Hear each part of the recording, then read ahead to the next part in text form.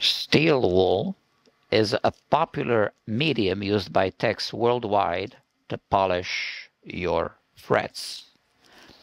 It's never used in this shop, and that's because some techs say that it should never be used on guitars because it's going to get into your pickups and ruin your pickups. Others say that they can control it easily, so what's the problem? So which is it? I'll tell you what. Why don't we just grab one of our guitars, throw it on the bench, and put it to the test? Or even better, why don't we just experiment on a customer's guitar? Yeah, this way, if anything goes wrong, at least we won't mess up one of our own guitars. Yeah, let's do that.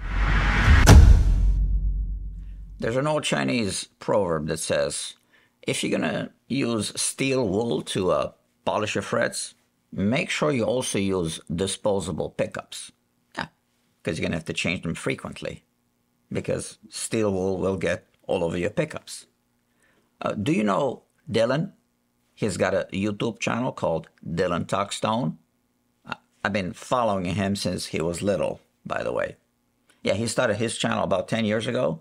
So if you like guitars and you like to watch guitar-related content on YouTube, just subscribe to his channel.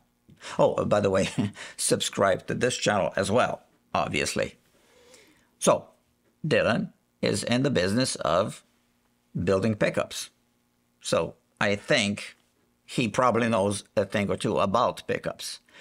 And his advice is never use steel wool to polish your frets, because steel wool will get all over your pickups and ruin your pickups. Today, I want to put this theory to a test, because this is what we do at Guitar Quackery. We do scientific experiments on guitars to see how things work. The patient today is a Gibson Les Paul Studio. It's fitted with a fret shield for the scientific experiment we're about to do. Well, come to think of it, it's not a patient. It's more like the guinea pig of the day. So here we're going to focus on these first 3 frets. And I'm going to take a brand new, fresh pad of steel wool, quadruple zero, and just polish these frets one by one. It is very quick and effective. So these frets don't need much polishing, but you know, we're still doing it for the sake of science. This is one of the favorite mediums used by guitar techs worldwide to polish frets. Now, I think this would be the amount of polishing that one would do. So clearly you can see that I am doing it off the bench. So none of the steel wool particles are falling onto the bench. And now I'm going to use a repair magnet to pick up the steel wool particles that are left here on the fretboard. So I'm going to try to be thorough with a cleanup job, even flexing this.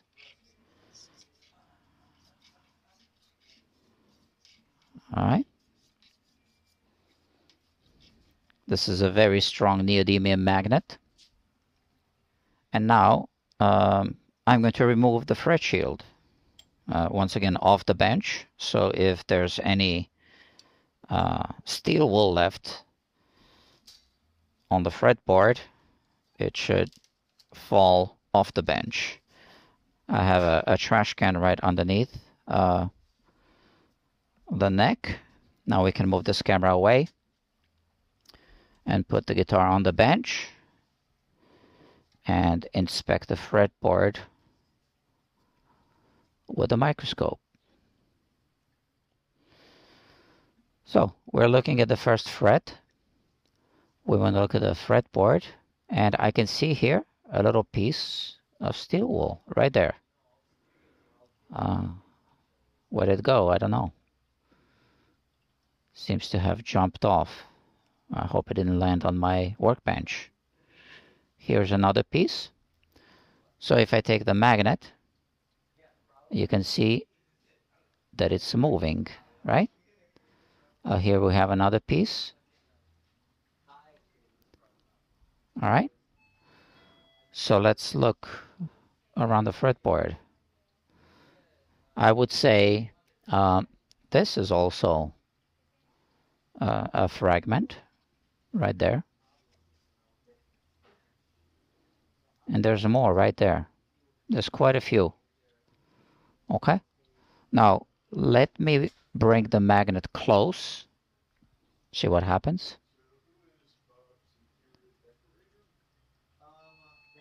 So you see it's moving, right? So now I am going to use this stick to push it off. Well, it seems like it's embedded, okay? You see, it left an impression here. So I guess the fret shield pressed the steel wool particle against the fretboard, right? Let's zoom out and look around. This is the second fret. Not sure what that is. Here, I believe this is another steel wool particle right there. Right? Let's zoom in a little bit.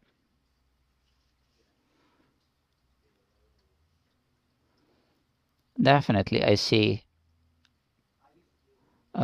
contamination right there. We can see some steel wool particles right here. Right? Let's pick them up using that magnet. See? The magnet picks up the steel wool. We have some contamination here.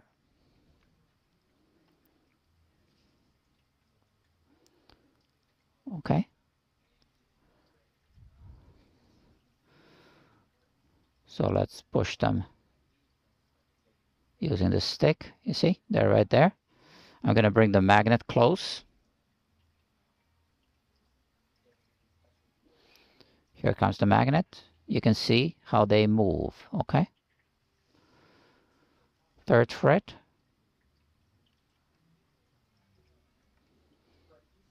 Right there, there's something.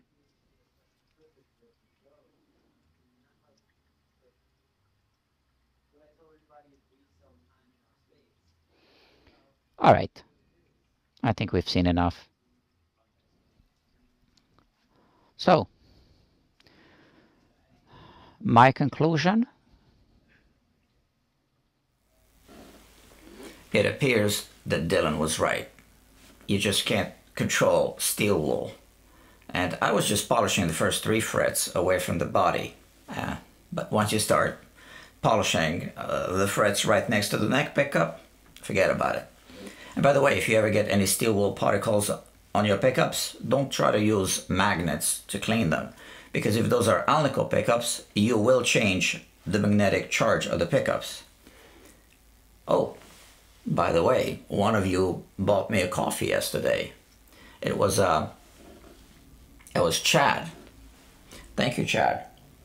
And any of you can buy me a coffee if you like my content. You can just click the link below that says buy me a coffee. And if you do like this content, well, make sure you click like, share, and subscribe. All right, so let's go polish some frets. Yeah, man. As you can see, I'm polishing the frets manually using a microfiber cloth and a polishing compound. So this takes a while. Yeah, I don't know if you noticed, but my right arm is more developed than my left arm. I think they call this professional hazard. It's from polishing frets, not from jerking off. So this takes a while. Yeah, so look, it's all black, and that's metal mixed with the polishing compound. So I just keep doing this until I'm done. I got 2 more frets left, and then I'll be done with the polishing and buffing. And we're going to make another video about polishing and buffing procedures which do not involve the use of steel wool. Okay, about the jerking off. Oh, excuse me. Guitar quackery. Well, did you click like, share, and subscribe? Well, why not? What are you waiting for? Right, thank you. Now, hold on a second. A viewer wants to know what kind of polishing compound I use to polish frets. Well, let me ask you this. Can you keep a secret? Good. So do I. He wants to know everything. Yeah, how about first supporting this channel on Patreon or something, and then asking questions? All right, where was I? I don't know, but I got one more thing to show you. I'm done polishing and buffing the frets. I have not cleaned up the fretboard yet, but here I want to show you some close-ups so that you can see what the frets look like. Here we have the fretboard right under the microscope, and maybe we want to zoom in on this fret just to see what it looks like. So this is the first fret. I have not done a level crown and polish on this fretboard. This is why we do see a few dimples left here and here. But yeah, this is what it looks like. So I know you were able to see some scratches on the fret, but let's be real. We were looking under the microscope. So in real life, this would look like polished jewelry. And also, if you were to look at polished jewelry under the microscope, you would see some microscopic scratches, just like on the frets. Yeah, we've come to the end of this video. So remember, if you like to see this kind of content on YouTube, just let YouTube know by clicking the like, share, and subscribe buttons. Thank you very much. If you want to buy me a coffee like Chad did yesterday, just click the link that says buy me a coffee. If you want to ask questions, support this channel on Patreon first. Nah, I'm just kidding. Just type in the comments and I will read, and perhaps I'll make a video for you. What else? I'll see you next time.